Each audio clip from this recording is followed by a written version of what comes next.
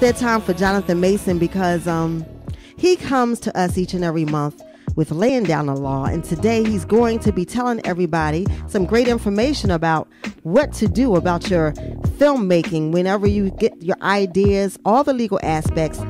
Jonathan Mason has the info for you, so we want to welcome back to the show Mr. Mason. How are you doing? I am good. It's always good to be back too. I know. I love the Serena Soul Brown show. And we love you, Jonathan. We really do. How you been? I've been good. Today was a little hectic, and I actually didn't have time to make it back to the office, so I'm sitting in a parking lot, but hopefully everything will be as good. And hopefully I didn't have to even disclose that. Everybody wouldn't even have known. Yeah, I was going to say, Jonathan, you didn't have to give anybody your personal information, but you know what? You're safe. You didn't say exactly But, I had to give the heads up just in case, ahead of time, let them know. Well, you know what? That's a good thing because we want everybody to know this show is truly live and that we get you where we get you. It's like get in where you fit in. So you're in a parking lot. And That's right. It doesn't matter because you still have the great information that you have in store for us today. So yesterday, I was reading one of the trades and I saw this article about this tattoo artist who was suing the movie production company over the Hangover movie because of the tattoo that he did for Mike Tyson. Get out. And they have someone in this movie who's going to have that same tattoo. And he was like, oh, wait a minute. I didn't give anybody permission to copy my tattoo, which I copyrighted. Are you serious? And so I was thinking, you know what? We hadn't talked about people who put things in movies, and then this is a music show, so I said, well, what about our music in film? And so I thought that'd be a good topic for today. It is, but real quick, before you even get into the music part, so the guy had a tattoo, and because someone else copied his tattoo, he has rights? Yeah, let me tell you about that. It's when you are doing movies or really any kind of production where something's, even in a play, and you're going to incorporate some copyrighted work, whether it's a photograph or another TV show or a news clip, and you're going to include that in your movie, you got to get permission. Now, it was kind of unusual that a copyright would be on a tattoo. I really hadn't heard of that before, but if he created it, it doesn't really matter if he puts it on a human body or on a piece of paper. As long as it's created and it's fixed, and he filed that registration with the Copyright Office, then yep, he has rights. Now, some people might say, well, that was a fair use or whatever, and they might get into that, but on the surface, yeah, he's right. Wow, I didn't know that. Yeah, you could pretty do incredible. That. Yeah, because I remember, just to go back in time, when Eve had those paws on her chest or her breast. Yes. A lot of girls, I saw a lot of girls walking around with it, but I guess because they weren't like in film or taking photoshops, I don't know, of themselves and putting it out there for consumption, for public consumption in terms of paying for it. Maybe I guess that's why there were no legal suits in that situation. I don't know. And it may be that a paw is not creative enough, as this design is more intricate, because one thing about copyright is you have to have originality to it. Okay. So to say it's a paw, that's just a common, symbol of an animal or part of an animal's body. But this design that if he in fact created, well, he says he created it, and he did copyright it, so we assume that he created it, then that's more original and would get some better copyright protection. Okay, so do we know exactly what the tattoo looked like? Exactly what was it resembling? Do you know the tattoo that is on Mike Tyson's face?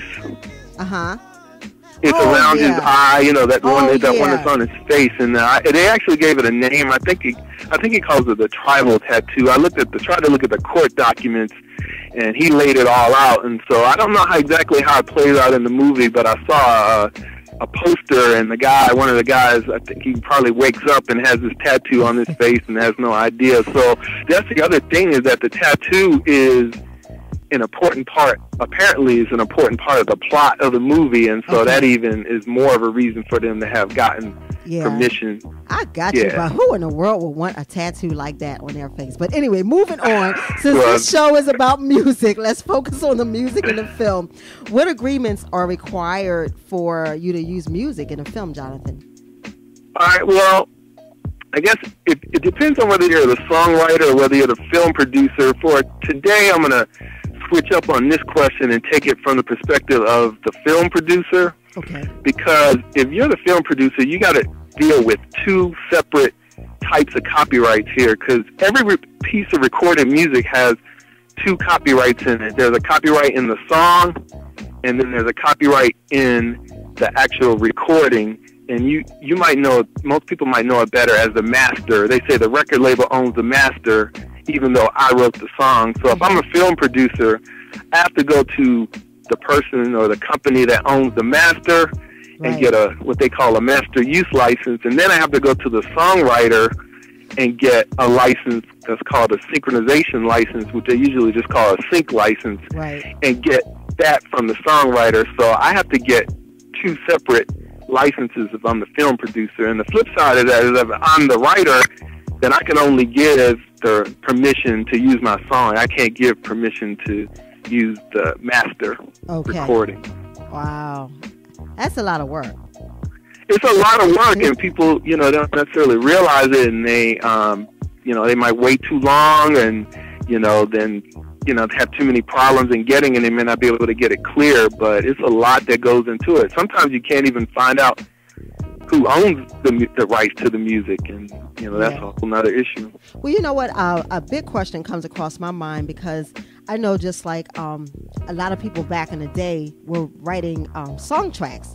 And you had like a compilation. You had a lot of different people contributing to the soundtrack. And I remember there was one movie a couple of years ago. I'm trying to think of the name of it, but Jay-Z wrote like everything. So I'm thinking about like how much money can a songwriter expect to make for using a song in a movie? And Jay-Z like took up the whole score of songs that was allotted for that movie. So he made out really big.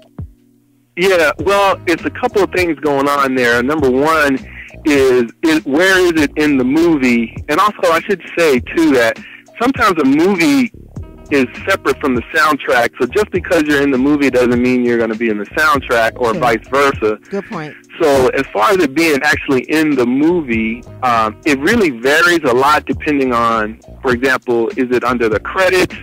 Is it how much of the song do they play? Did they play 10 seconds or did they play 30 seconds? Or are the characters in the movie, are they singing the song in the movie? So it's kind of like the more they use it, the more prominent it is, then the more you can expect to get paid. I mean, it may be hard, maybe especially in these times, to get up close to six figures, but that's just a ballpark. But it just really depends a lot. It's hard to say, because most of the time it's in the background. But also, you got to think about, is a song that's already created, and distinguish that too from a song that was written specifically for the movie. Right. And as far as the soundtracks, that's kind of like treated for the most part just like any other record, and that's just going to be based on how the record sales do on that. Right. Well, the movie came back to me. It was American Gangster. That was with Jay-Z's music. Oh, yeah. I believe it. He had a lot of music, right, in that movie, didn't he? Yeah.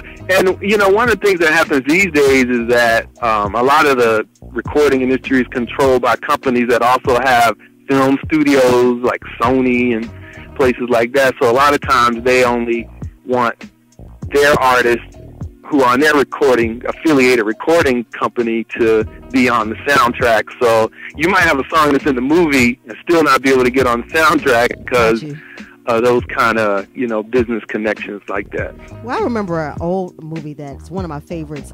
And I remember it was called Sparkle, and Curtis Mayfield actually did the soundtrack, which featured Aretha Franklin on all the vocals. But in the movie, all of the artists that were actually in the movie were singing the music. Oh, wow. Okay. So it was like Irene Cara.